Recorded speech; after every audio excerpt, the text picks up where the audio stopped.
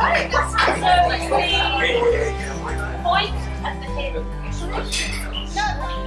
I work in a country in villages where I am everything. I don't have morphine, I don't have Panadol, I have nothing.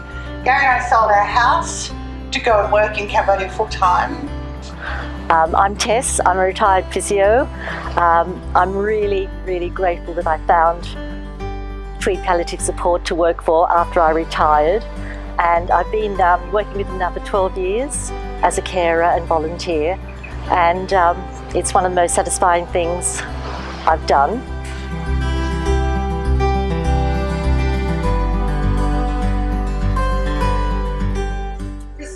Twig Palliative Support and Wedgetail through an invitation by one of the persons who originally began the service, and she wanted me to come on board as a volunteer coordinator and trainer, more for the training rather than coordinating the volunteers. She wanted someone to get together the training and recruit volunteers and train them up over a period of time and then hand them over to the community so they can start working. I've written something that they say all these words, just one side at a time.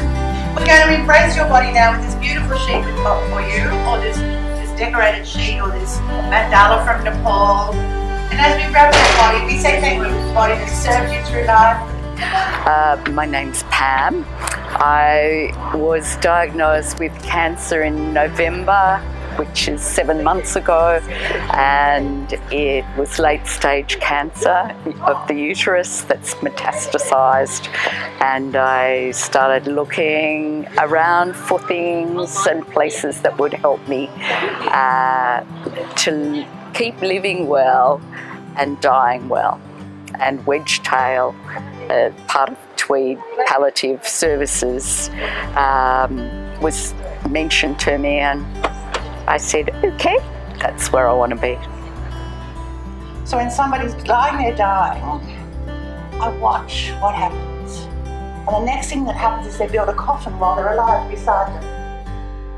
The kids are crawling in and over the dying person. They're just in a bubble. There's nothing depressing or sad or nobody's doing it.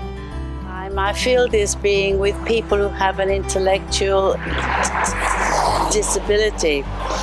That graduated to being interested in working with older people, and I had an interest in recording their histories.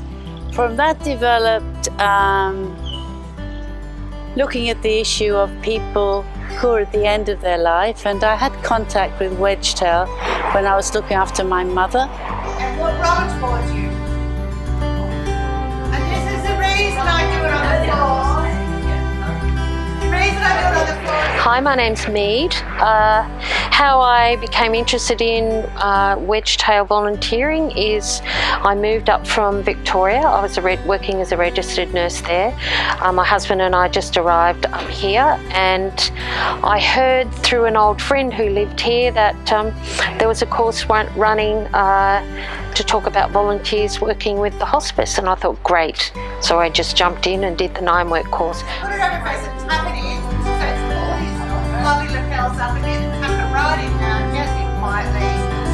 And I say, now you are dead. Now you are finished. I call to the body now. People say to me, it helped me remember that. So I'm here to say death is amazing. It's just one breath. You're living and you're dying. If you're wasting your life now not living, abracadabra, get on with it, guys. Don't waste a minute.